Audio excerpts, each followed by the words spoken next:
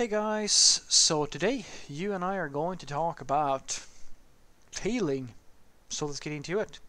So the question in question was, Frederick, I am learning how to program in Java and I'm failing my class. My tutor is saying that the average pass rate of the class is about 60% of the student. Is programming really meant to fail so many people? I'm not sure that it's meant to do it, but now I'm picking words. But yes, programming is supposed to be fucking hard. Really fucking hard. It's supposed to be so hard that someone is willing to pay you to not have to deal with it. I know. Mind blowing. It's supposed to be that hard. I'm very sorry to say that if you've been misled by the internet into believing that programming is easy or that you can learn it in 3 months and be really good at it or things like that, you have been sold a very false image of what it's about.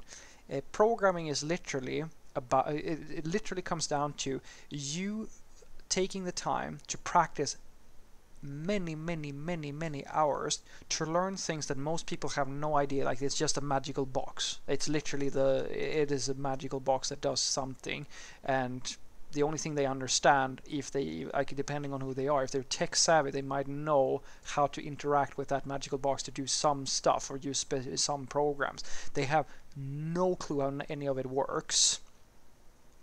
It is your privilege to figure out how all of this is built, and then after that it's your privilege to take a conversation that you have with someone who has no clue, as I said, at all, how any of this works, and convert their complete lack of understanding and the need that they have into working code. That's what you are. You are basically given free reign to fuck everything up or solve everything, and you are ultimately the only person who's going to be blamed for whether or not this works, or if it works or not. Because you're the person with your fingers on the keyboard. You're basically a service in many ways. People input a request for software, and it's up to you now to figure out how you're going to make that thing happen.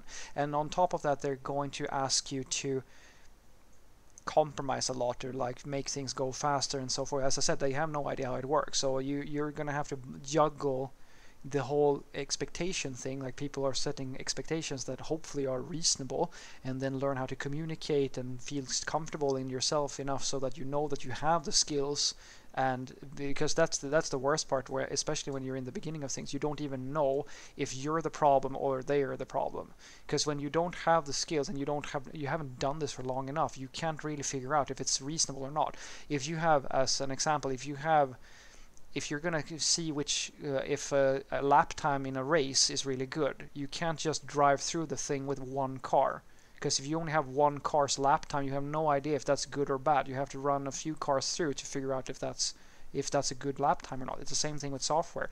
You have to do a few projects before you know if you're good or not. And that's the reason why this is why the failure rate is so high. I can give you a very short story from my own path through coding. We started out in my class with, I think, 30 or 40-ish students or something like that in my class when I went through my education and all that good stuff. By the first semester, we had lost half of that class. That's how many people dropped off. In like, it was not like it was nothing. Like, we're talking months, maybe. Like, most of them were gone by the first year. By the time we finished that course, a fourth of the class was left. That's how high the failure rate was. It was like nothing. The only people who actually survived were the people who either really stuck by. We had a few people who were like, I would say that they were just barely passing barely. The people who were, and then you had a few mid-levels here and there who were like who kind of knew what they were doing, and then you had like a top brass of people who, and a few of them had already, like one of them had fucking been a programmer for 7 years, so a lot of us survived thanks to that dude being present, right? But most of the class just disappeared. That's how tough it was. So, and I mean, even with the this was like a completely average education. This is not something that like, oh, we went to Harvard or we went to MIT super classes or something like that. We didn't do any of that. It was like a basic standard thing, right?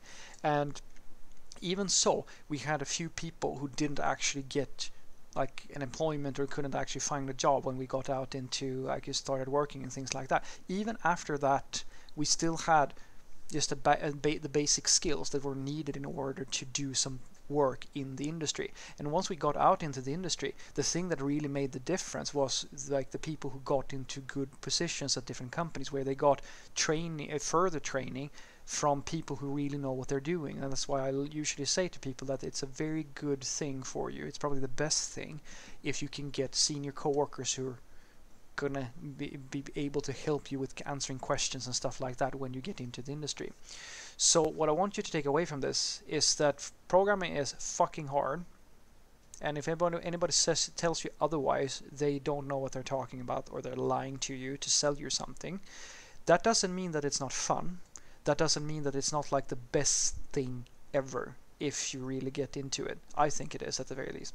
I mean, that's just my opinion, of course, but this is once you get over the hump and you can actually make meaningful things, I mean, the upfront investment is high, I'm not going to lie to you, but once you get to that point, it is like the most empowering thing that you can imagine. You can build so many things, and there's so much to learn. It's, I mean, for someone who like myself, who really likes learning new things and personal development and all that stuff, this is like a smorgasbord of content. You can spend the rest of your life in this industry and learn continuously new things all the time. But that doesn't mean that it's easy. However, I'll give you one thing though. If you can go from just sticking it out to just getting the skills that you need to survive in the industry, that's half the battle. Because I can promise you, not everybody has a natural aptitude for programming. I didn't have it, but I stuck by it, and slowly but surely I actually started understanding how things work. And then when you get that momentum, when you unlock that potential to just kind of figure out how things work, from there you can even continue and learn even more. And before you know it, you will be surprised at how you ever thought that this was a difficult thing. You're still going to struggle, and you're still going to have bad days and good days, but at the very least I can promise you that if you stick by it, just as with any skill, you're going to get better at it. Have a great day.